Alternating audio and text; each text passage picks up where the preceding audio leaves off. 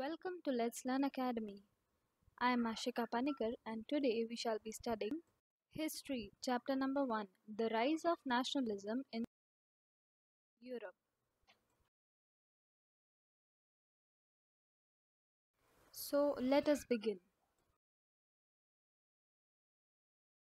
In 1848, Frederick Soru, a French artist, prepared a series of four prints visualizing his dream of a world made up of democratic and social republics, as he called them.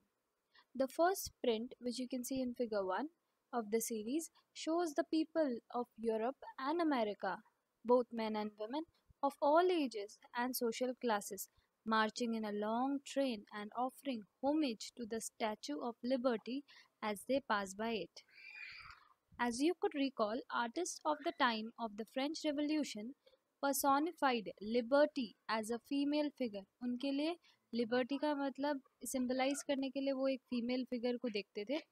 Here you can recognize the torch of enlightenment she bears in one hand and the Charter of Rights of Man in the other.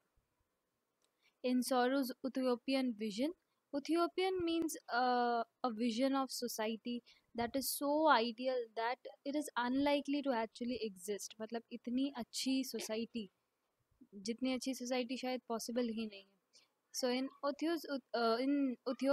Ethiopian's vision, the peoples of the world are grouped as distinct nations, identified through their flags and national costume.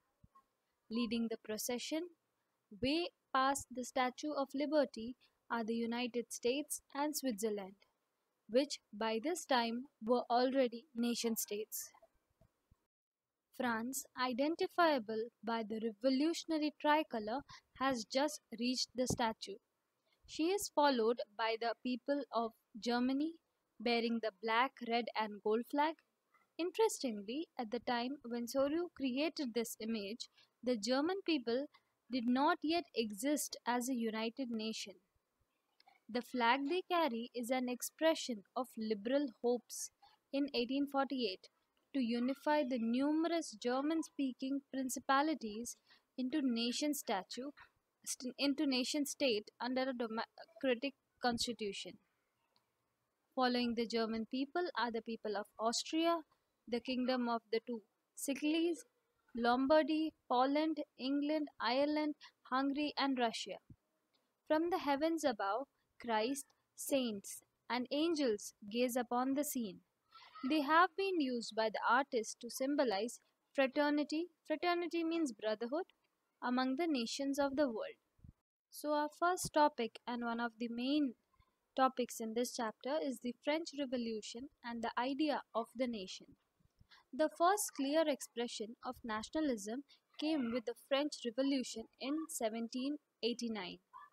France was a full-fledged territorial state in 1789.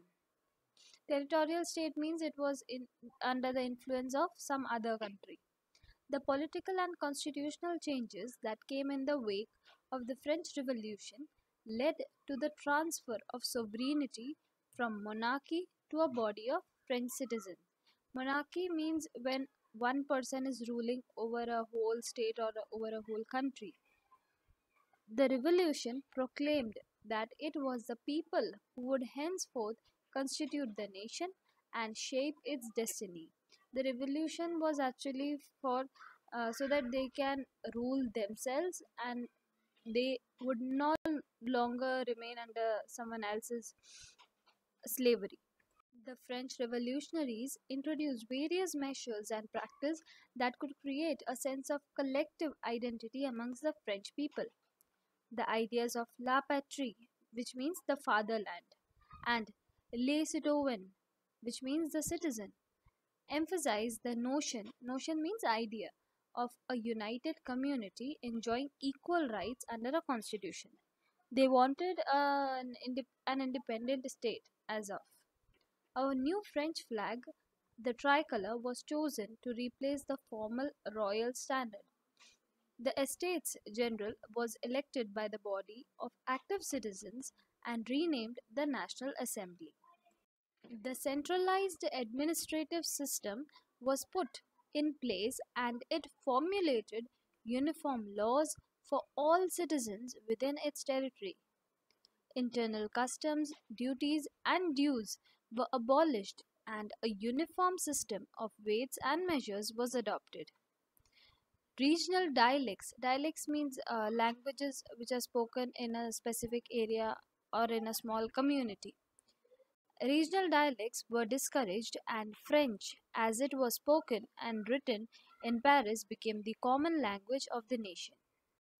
The revolutionaries further declared that it was the mission and the destiny of the French nation to liberate the peoples of Europe from despotism.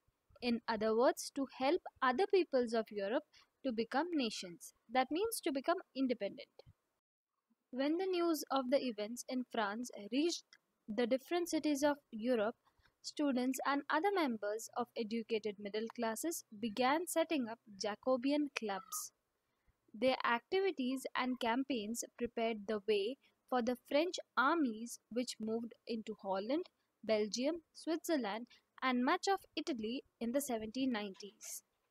With the outbreak of revolutionary wars, the French armies began to carry the idea of nationalism abroad.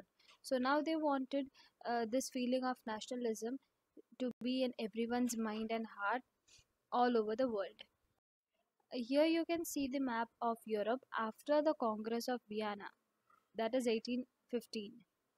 Within the wide swath of territory that became under his control, Napoleon set about introducing many of the reforms that he had already introduced in France. Through a return to monarchy, Napoleon had, no doubt, destroyed democracy in France, but in the administrative field, he had incorporated revolutionary principles in order to make the whole system more rational and efficient. The Civil Code of 1804, usually known as the Napoleon Code, did away with all privileges based on birth, established equality before the law, and secured the right to property. This code was exported to the regions under French control. In the Dutch Republic, in Switzerland, in Italy, and Germany, Napoleon simplified administrative divisions, abolished the feudal system, and freed peasants. Peasants are the farmers from serfdom and manorial dues. That means the extra taxes and all they had to pay. All the farmers were freed from those. In the towns too, guild restrictions were removed. Transport and communication systems were improved. Peasants, artisans, workers, and new businessmen enjoyed a newfound freedom. However, in the areas conquered, the reactions of the local population to French rule were mixed. Initially, in many places such as Holland and Switzerland, as well as in certain cities like Brussels, Mainz, Milan, and Warsaw, the French armies were welcomed as harbingers of liberty. But the initial enthusiasm soon turned into hostility as it became clear that the new administrative arrangements did not go hand in hand with political freedom. Increased taxation, censorship, forced conscription into the French armies required to conquer the rest of the Europe all seemed to outweigh the advantages of administrative changes. That is, though they initially liked all those things, but later on they came to know that it was not actually good. Our second topic is the making of nationalism in Europe. Germany, Italy, and Switzerland were divided into kingdoms, duchies, and cantons, whose rulers had their autonomous territories. Eastern and Central Europe were under autocratic monarchies. Monarchies, I told you, where a single person rules, for example, a king rules, within the territories of which lived diverse people. They did not see themselves as sharing a collective identity or a common culture. The Habsburg Empire that ruled over Austria Hungary, for example, was a patchwork of many different regions and peoples. It included the Alpine regions, the Tyrol, the Australia, and Sudetenland, as well as Bohemia. where the aristocracy was predominantly German speaking. It also included the Italian speaking provinces of Lombardy and Venetia. In Hungary, half of the population spoke Magyar, while the other half spoke a variety of dialects. In Galicia, the aristocracy spoke Polish. Besides these three dominant groups, there also lived within the boundaries of the empire a mass of subject peasant peoples, Bohemians and Slovaks to the north, Slovenes in Carniola, Croats to the south, the Romans to the east in Transylvania. Such differences did not easily promote a sense of political unity. So basically, there were sections among the peoples itself. The aristocracy and the new middle class.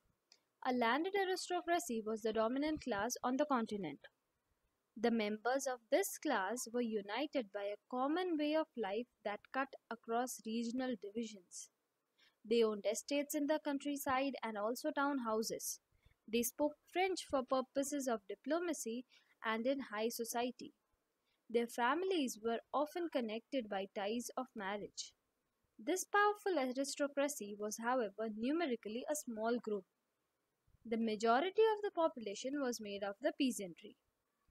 Industrialization began in England in the second half of 18th century, but in France and parts of German states it occurred only during the 19th century. In its wake, new social groups came into being. A working class population and middle class made up of industrialists, businessmen, professionals. In Central and Eastern Europe, these groups were smaller in number till the 19th century. It was among the educated, liberal middle classes that ideas of national unity following the abolition of aristocratic privileges gained popularity. So, this is an important point to note. Now, what did liberal nationalism stand for? The term liberalism derives from the Latin root liber, and it means free. For the new middle classes, liberalism stood for freedom for the individual and equality of all before the law. A new conservatism after 1815. What is conservatism? A political philosophy that stressed the importance of tradition, established institutions and customs, and preferred gradual development to quick change. So they basically emphasized on the importance of tradition, also established many institutions and customs, and they also preferred slow development but quick change.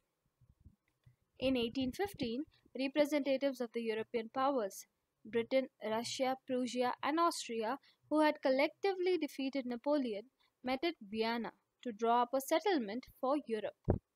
The delegates means the important people, the delegates drew up the Treaty of Vienna of 1815 with the object of undoing most of the changes that had come about in Europe during the Napoleon Wars. Now, Treaty of Vienna is one of the most important thing in the world history.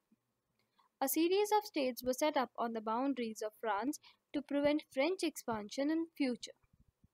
Thus, the Kingdom of the Netherlands, which included Belgium, was set up in the north, and Genoa was added to Piedmont in the south. Prussia was given important new territories on its west frontiers. Frontiers means the boundary. So Prussia was given territories near the western boundaries, while Austria was given control of northern Italy.